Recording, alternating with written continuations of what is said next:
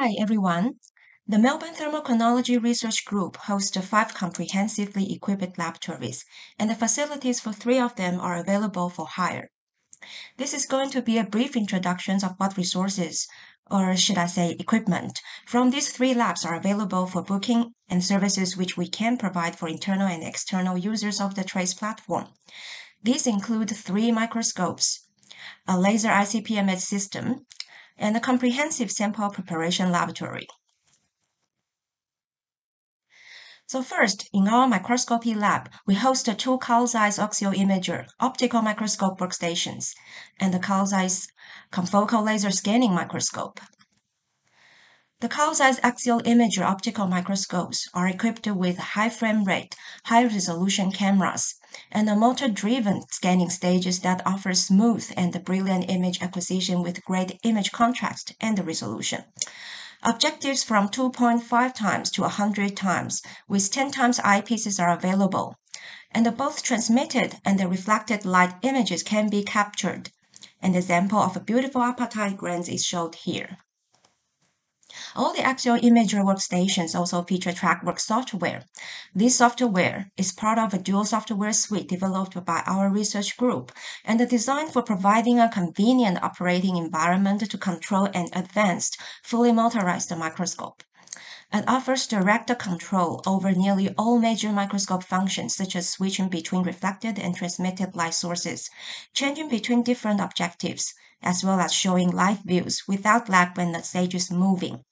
In addition, camera exposure and white balance can also be adjusted here for improved image presentation.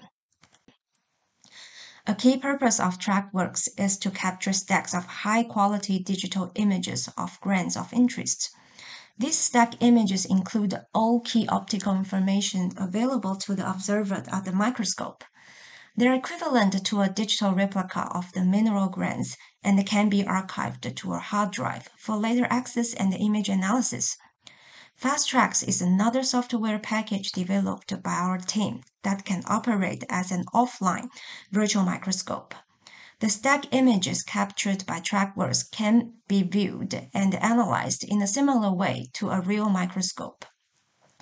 Another very convenient feature that is commonly used by our visitors is the built-in mosaic function. Users can generate maps over a large area of their samples and use it as a guide map for cross-instrument analysis. This is used in tandem with a set of precise reference marks, which are added to each mount. The precise X, Y coordinates of analyzed grains can then be exported by TrackWorks and transferred to the stage systems of another instrument, such as laser ablation ICP-MS or an electron microbose for convenient recoordination. And let's move on to confocal laser scanning microscope.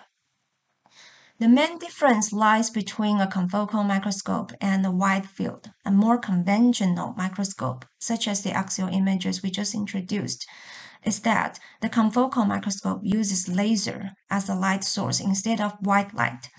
The reason being that, compared to a white light, the laser can be more easily focused and can provide more specific location identity than other types of light source. The other difference is in that the configurations of the microscope. There's a pinhole positioned right in front of the detector. This pinhole prevents all light sources from above and below the focal plane from reaching the detector. This out-of-focus information, which is considered as background noise, marked as blue and the red lines here, is blocked by the confocal pinhole. In other words, the pinhole allows light from only one focal plane to be focused on the camera. In this diagram, as you can see, it is marked by the white line. So exactly how this confocal microscope works. Firstly, the laser is focused on a small region of the sample, and the image is captured by the camera. The mirrors sitting in the laser path rotate and control the laser focus on the second spot. By scanning through the X and y direction, a sharp 2D image, which is known as an optical section of the focal plane, is generated by the software that assembles all the images. And by scanning through different focal planes, several optical sections taken along the microscope's z-axis form a z-stack, which the software then converts into a 3D image with an extended depth of focus. Data recorded is used by the software to calculate intensity projections with extended depth of field, intensity or height profiles, and to visualize topographic maps or 3D surface topographies of materials. This approach provides a non-destructive and rapid and high-resolution 3D image acquisition of inorganic materials with minimum sample preparation required. Here's an example of its application in which the figure shows the morphology of a laser ablation pit. In this example, the reconstructed 3D topography is used for evaluating the ablation behavior of a zircon and its influence on uranium lead age calculation.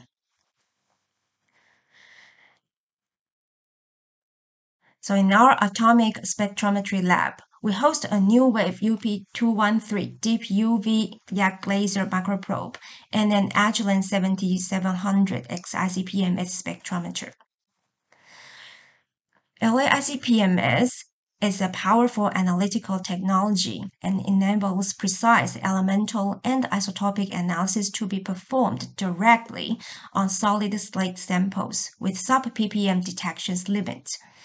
This technique has been widely applied in the geosciences for rapid spatial resolution analysis of multi-element determinations for major to trace elements and the rapid bulk analysis of whole rock samples.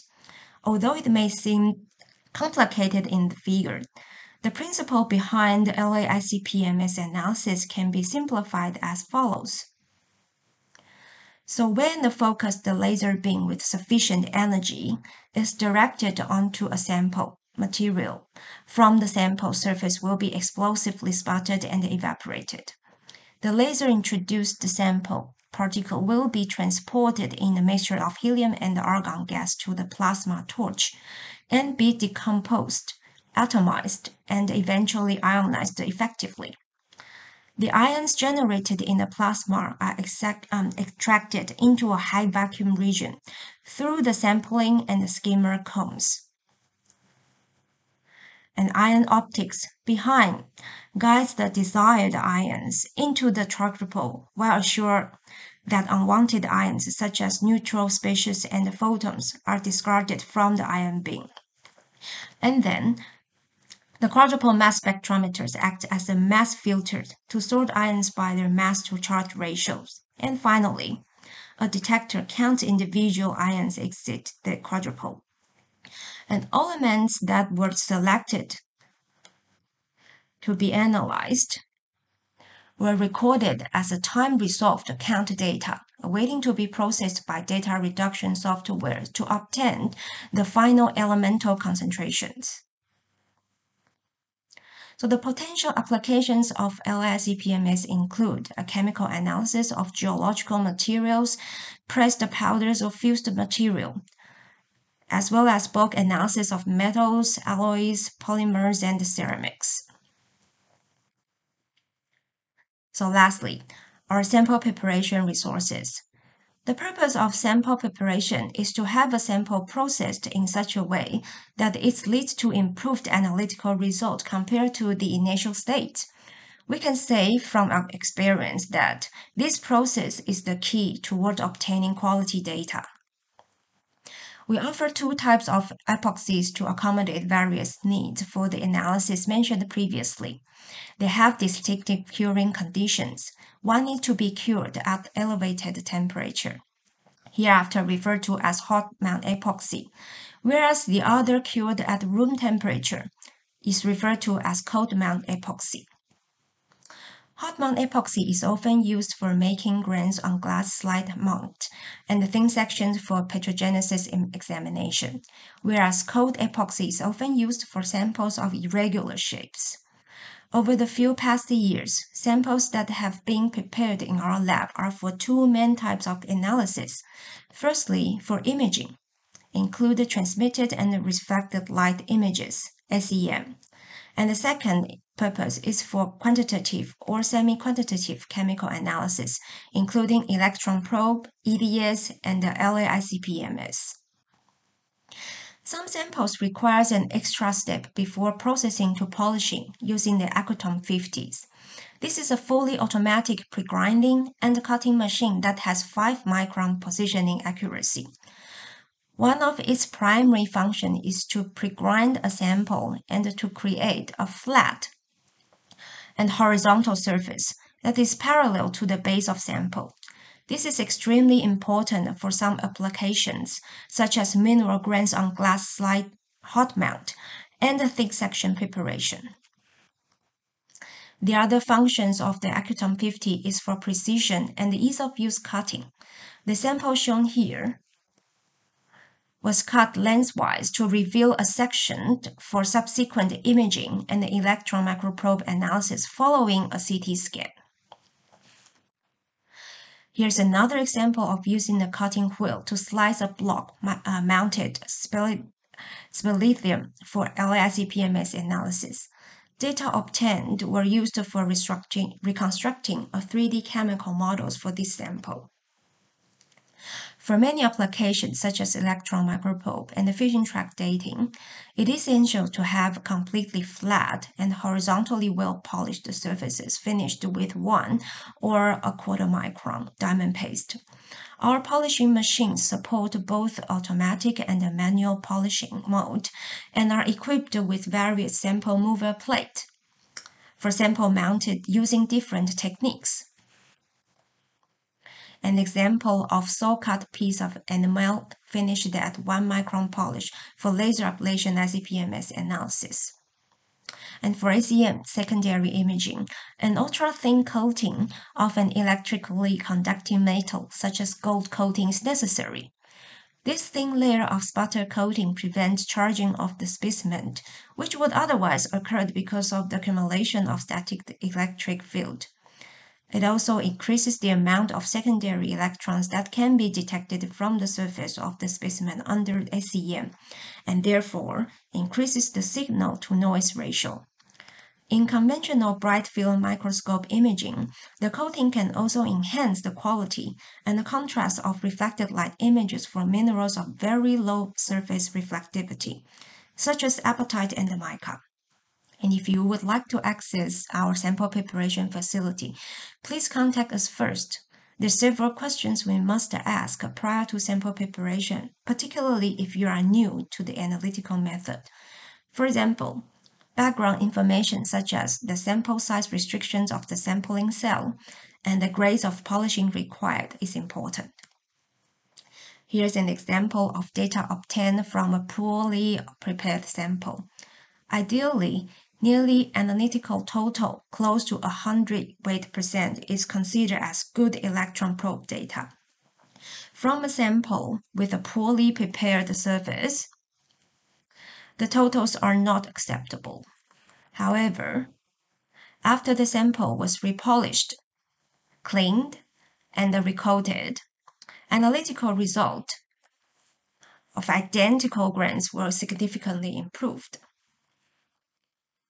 So if you are interested in any of our resources, please contact us through the Trace or iLab platform. All equipment involving sample preparation and the microscopy lab is free for all internal users. We will provide 1 to 2 hour training covering all the technical aspects required for an independent hands-on operation. One of our lab members can also provide assistance in the early stage of operation. LAICPMS analysis is considered on a case-by-case basis, so please contact us through email first before making a request in the iLab system. So further information about the research we carry out can be found in our website. Please feel free to have a look and reach out if you have any questions or want to collaborate with us on any project. Thank you.